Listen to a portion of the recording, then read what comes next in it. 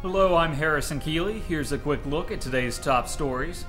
The attorney for the Hamilton County Election Commission is resigning after he gave advice to the leader of a petition drive against Chattanooga's same-sex benefits ordinance. Clem resigned on Monday while the commission met to certify signatures on the petition. Before the petition began, Tea Party leader Mark West talked with Clem because he wanted to avoid any loopholes that could cause a problem. Clem says he didn't see anything wrong with giving West advice, but Election Commission Chairman Mike Walden later chided West for going to the state for advice. Clem says there was a disagreement between him and Walden, and Election Commissioner Jerry Summers says Clem was asked to resign or be fired. But Clem says the argument didn't affect his decision to resign. Instead, he says he wanted to get more involved with local political races and support his friends who are running for office. Signal Mountain has been rated as the best place to live in Tennessee. The town of nearly 8,000 residents received top scores in categories such as high school graduation, income, and home value. Plus, it has the lowest jobless rate in the state and the second lowest crime rate. The list was created by national real estate firm Movado. In case you're wondering, Chattanooga ranked 66th on the list. Chattanooga Police Chief Bobby Dodd is retiring. He says he has an opportunity lined up in the private sector. Plus, nearly all of his command staff also plan to retire at the end of the year. Deputy Chief Tommy Kennedy, Assistant Chief Kirk Eadson, and Captain Jeannie Snyder will retire December 31st. One councilman says growing tension over pension benefits likely contributed to the decisions to retire.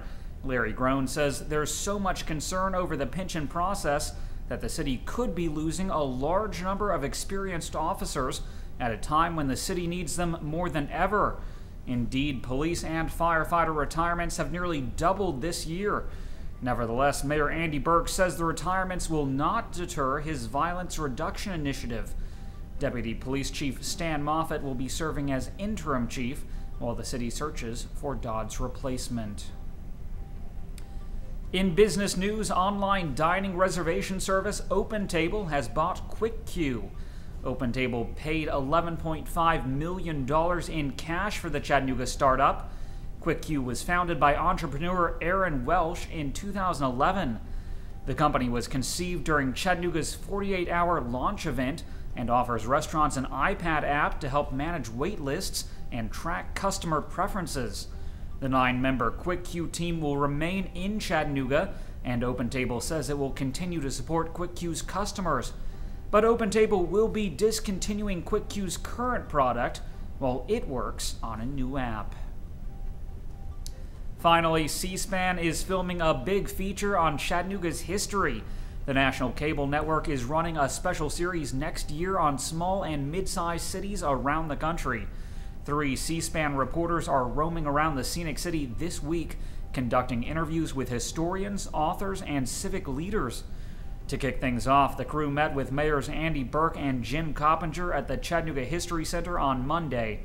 The final project will debut on C-SPAN during a special Chattanooga weekend, January 18th and 19th. It will also be available to watch online or on local cable providers. Turning to weather, today will be sunny with a high near 56 degrees. The low tonight will be around 28.